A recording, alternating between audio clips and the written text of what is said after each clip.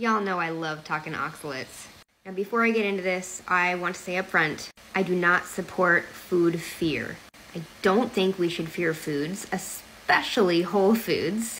But there are things we need to know about certain whole foods that are left out of the mainstream discourse that wants you to eat heaps and heaps of vegetables every day with no discrimination. So it's important to know about oxalic acid.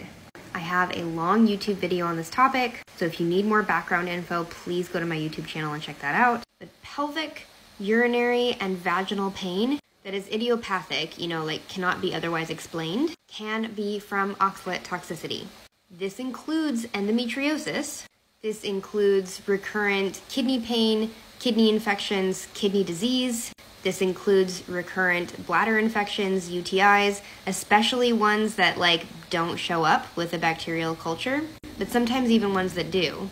And this can be vaginal pain, especially vaginismus, pain during sex. It's because of the little rafide crystals that oxalic acid forms into. When our bodies cannot detox these crystals fast enough, they build up in our tissues. And because they tend to go through our kidneys, they can build up in the tissues all around that area. And they can cause all of these kinds of symptoms.